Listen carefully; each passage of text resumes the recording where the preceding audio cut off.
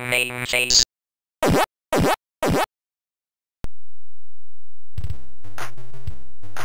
The Burning Cavern. Is it worth your time? In this video, I'll at least be taking some of my time to show off new footage covering a recent improvement in MAME, while also providing my own opinions with a mini review of the game in question. Now, if I was looking to make a popular video, this is probably where I'd cover Vill's Konami 3D work in a standalone video, or maybe even do some proper non-livestream coverage of the sound fixes that were made to the Destroyer from jail. That's not what this place is about though. I like to demonstrate fixes made to games most people are never ever going to want to play. The others I might revisit later. A few weeks ago, ajrhacker submitted a fix that added the missing sampled sound generated by an OKI SM5205 to MAME's emulation of the magnet system, a Spanish system from CIDR and EFO SA, Electrónica Funcional Operativa, located in Barcelona. The magnet system is a somewhat infamous system and one I worked on the emulation of a few years back. Although the emulation was never fully completed, I'd hit a brick wall in trying to solve the remaining issues, some of which I couldn't even rule out being down to bad dumps. The game I'm showing is the one that perhaps best demonstrates the improvements that have been made, and is coincidentally also the best of the games on the system, although the rest of the titles do not set a high bar. The system is known for a handful of original games, one being the Burning Cavern, which is the subject of this video and is the game you can see running right now. The system was also home to many really bad, sometimes outright broken ports of more popular arcade games, presumably without a license as no original manufacturer details are shown on any of them. The attempted port of Sega's Time Scanner, for example, is offensively bad compared to the original. The physics are a joke, and you can softlock the game just using the tilt function. I've picked the Burning Cavern here for coverage as it makes heavy use of the MSN 5205 sampled sound, there's speech, spot effects and rhythm for the background music all being generated by the chip. It's also the most improved of the games with the new sound hookup. For the recording of this video, I've increased the volume level of the 5205 output so that you can hear it more clearly, and also because I feel the default mixing level is a bit too low. If you are wondering why the magnet system is called the magnet system, it's because the games came on magnetic media, more specifically floppy disks, 3.5-inch ones. Just to be awkward, the disks are custom formatted with non-standard track numbering, and to squeeze in more data the system also uses a non-standard clock for the drive speed. This makes them incredibly unreliable and more difficult to dump than they should be. To make matters worse, most of the games on the system load during gameplay, and all of them save settings and scores to the disk, increasing the risk of them getting damaged if the power were to go out. This also means it can be impossible to know what the default scores were meant to be, as the games don't really provide a way to reset them. The system was released mostly to Spanish arcades in 1987, and it's unclear how much of the promised software was actually developed.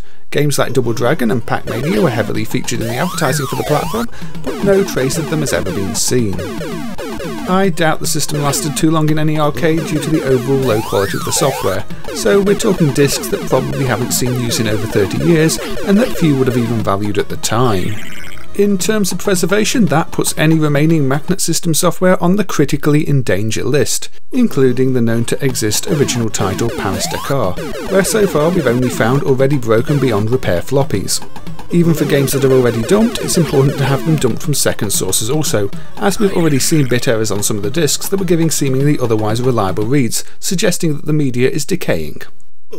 One piece of trivia I find quite amusing here is that the advertising material for the system had to explicitly tell operators to keep magnets away from the floppy disks. Maybe calling it the magnet system was not the best idea. In terms of the hardware, the system uses a quite ridiculous 5 Zilog Z80 processors, each clocked at 4 MHz. This may sound like a fair bit of power under the hood until you understand more about the design of the system.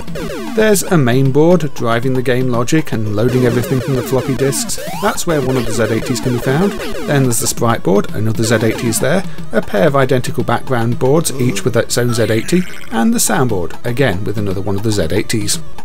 The main issue is that for each of those Z80 driven video boards, there are no hardware sprites or hardware tiles, only minor acceleration of basic drawing operations. The Z80s are effectively having to manage a frame buffer in software, leaving them with little time to do anything else. MAME doesn't quite fully represent how bad this setup really is. Some of the games have severe flicker on real hardware because the sprite Z80 simply can't keep up. Port of Exodus is a prime example of this. This video is however about a sound fix, so it makes more sense to talk about the soundboard. The soundboard is quite similar in concept to the ZSU sound control unit, which is actually part of the Z pinball hardware, another EFO SA product, so maybe it shouldn't be too surprising that elements of the design were recycled. There's the Z80, as already mentioned. There's also a pair of Z80 CTC peripheral chips, basically 4-channel timers, 2 AY8910Ss for the melody and sound effect, and the MSN 5205 for the sample playback. There are also FIFOs and a whole bunch of other glue logic making this all work. Unlike the ZSU, the Magnet System soundboard stores its program in RAM rather than in ROM, because in this case everything has to be loaded from the floppy disk. My own attempts to emulate this board got it to a state where the AY8910s were hooked up and capable of outputting sound, but the hookups for the Z80 CTCs and MSN 5205 were completely wrong and no sampled sounds were played. It's a surprisingly complex setup, but thankfully while there are no schematics for the magnet board, schematics do exist for the ZSU boards from the pinball machines, and ajrhacker was able to use those to fix the incorrect hookup.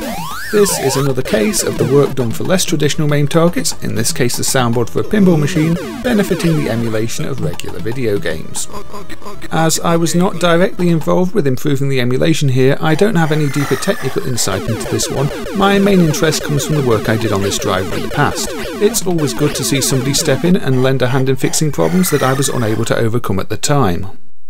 I suppose therefore I should talk a little more about the game instead and get on with this mini review I promised. I did say that this was the best of the Magnet System titles and that the improved sound emulation does add a lot to it, but is it worth your time playing it? If you've been watching the footage rather than just listening to my voice, you'll have seen that it's a flip screen platform game. It consists of 11 challenging screens and then it loops.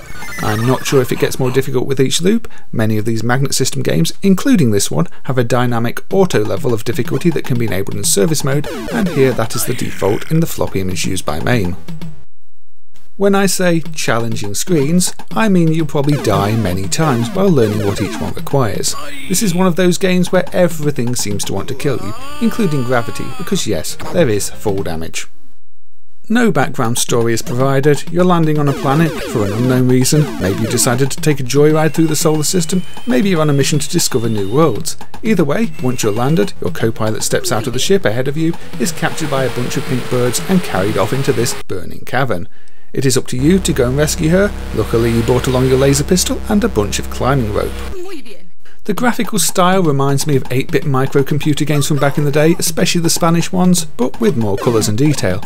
I'm thinking something like Roland in the Cave for the CPC. One difference here is that every single screen looks to be hand-drawn, rather than reusing a set of tiles, and this gives it an almost comic book-like look. There's also animation on the background. You can see birds in the distance on the first screen, colour cycling fire on the others, and none of the screens really seem barren. Every single one has character. The resolution isn't the best at 248 by 192 pixels, again reminding me of some of the 8-bit computers, but I dare say I like the visuals for the most part. The problem with the style, however, is it does little to help the gameplay, with the artistic representation of platforms belying just how much smaller some of the collision boxes truly are. You really have to learn where you can and can't stand. Enemy movements and spawning also seem to be incredibly RNG heavy. Often you'll think you've cleared a screen only to have an enemy spawn in the most inconvenient of places. The controls will take a bit of getting used to too. From a standstill, the game appears to prioritise reading your directional controls over jump, so hitting a direction and jump button while already at the edge of a platform will see you plunge to your doom as you attempt to take a step forward before the jump registers. It's a 3-button game. You have your jump button, your shoot button and a rope button, the third of those being used on several screens in which you have to fire climbing ropes onto hooks that have been placed in specific locations on that screen. These have to be fired from close to pixel perfect locations before they will stick, and it isn't always obvious where to fire them from. Again, this is something you must learn by trial and error. There's also a scene with bounding, fire-breathing dragons, and on that screen there is a torch. It looks like it's in the background, but it isn't. It kills you and must be shot to extinguish it. Shooting it darkens the room, allowing you to pass, at least until it reignites a few seconds later. This same scene is also infuriating until you realise you can jump over the dragons when they're not moving. The jump control also takes a bit of getting used to. The longer you hold down the jump button, the further you will jump, and this is important, otherwise you will be plunging to your death many times. The screen with the monster guarding the woman you're rescuing, again, it's not clear until you've lost a few lives. Shooting the monster only pushes it back. You can't lure it into the flaming pit. Instead, you must run head on towards it while firing, and it jumps over you. The number of lives I wasted the first time trying to figure this out was absurd. One of the more challenging screens in the game is a rope climb immediately after the rescue, and on this screen, unless you also complete the screen directly after it, you're sent back to the bottom of the rope on the previous screen. This is at odds with every other screen in the game, where if you die, you restart on the same screen. It's gloriously inconsistent. Even right from the start, you must land your ship. If you crash it, you're down alive without even having set foot on the planet. Luckily, on the first loop it does spawn you on the ground after that, but subsequent loops you must land or the sequence will be repeated. Again, only consistent in its inconsistency. The game also has some interesting quirks, such as your bullets freezing in the air whenever you're on a rope. Enemies can still collide with them to despawn them, but the bullets won't move of their own accord until you jump off the rope. That kind of bug to me suggests either a cheat workaround for an even worse issue, or maybe just that this needed a bit more time in development. It could also be a dump issue, but I feel for this kind of problem that is unlikely. None of what I've just said could really be considered high praise. Some of it might even be damning. Had I seen this game in the arcades and watched it eat through my money with cheap deaths while I learned each of the screens, I would have probably hated it in the same way that I hate Dragon's Lair. But to its credit, and unlike Dragon's Lair, there is some substance of a game here, and under emulation it becomes surprisingly addictive. It's a short game. A perfect run of those 11 screens would not take long at all, and that means it's a game you almost want to master. It's a game that no matter how many times I've played it and wanted to swear at the screen, I feel I could probably do a 1 credit clear of, luck permitting. That's maybe where I could see this game gaining something of a cult following if it gets noticed enough, one that you could speedrun against your friends. It wouldn't be the first time something like that has happened. You've only got to look at the following Bongo has in certain circles, and that itself is a slightly awkward flip screen platform game. As this video is looking at the sound improvements, I should note that while the background accompaniment is nothing memorable, it does create the feeling of adventure and danger needed. Unfortunately, it stops and restarts between screens and deaths, so if there's more to the tune than the first 15 seconds, you're unlikely to hear it. The sound does get switched up on the rescue screen to create a greater feeling of danger and tension, which is a nice touch. Your gun has a satisfying pew pew to it, and the newly emulated sampled speech provides you with plenty of death screams, which you'll be hearing frequently, words of encouragement, and should you crash your ship, a mighty boon. The spooky trees at the top of the rope climb after the rescue scene also laugh at you menacingly. Overall, for what it is, I don't think the sound is too bad here. It fits the animated B-movie vibe this whole game has, and with the recent improvements, does sound much better.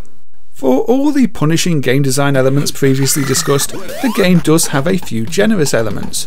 You do have limited ammo in the form of what looks like a battery meter, which also acts as fuel for your ship, and this depletes fairly slowly as you use your gun. There are pickups scattered throughout each stage to replenish this, many requiring extra work and some risky jumping or roping to get to. The meter is, however, fully restocked on death, so unless you're looking to loot the game multiple times on a single credit, you can mostly ignore the pickups. That is, aside from the 2 you must pick up during the escape sequence, because they trigger the final rope to appear, which is completely illogical, but that's just how it is.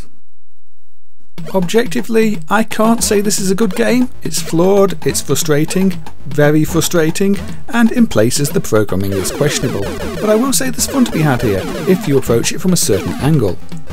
If you put yourself in the mindset whereby you're playing a budget game for one of the 8-bit computers, the game works on that level, and I found myself spending far more time than I expected playing the game, both before and after recording the footage you're seeing here. Is this a case of so bad it's good? I really don't know, it just kind of works in a certain way. So, is the Burning Cavern by EFO worth your time? I would say yes. Once MAME 0.234 hits with the sound fix, I'd recommend giving it a look, as long as you know what you're letting yourself in for. And that really concludes my look at this bug fix and mini review of the game. If you'd like to see more content in this format, or even just reviews of some games without the bug fix element, let me know in the comments below. Other than that, I'd like to thank you for watching, wish you a good remainder of your day, and hopefully I'll see you on the next one.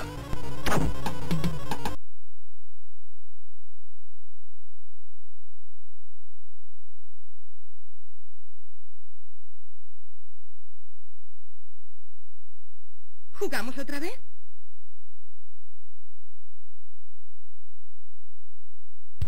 Ganadores EFO EFO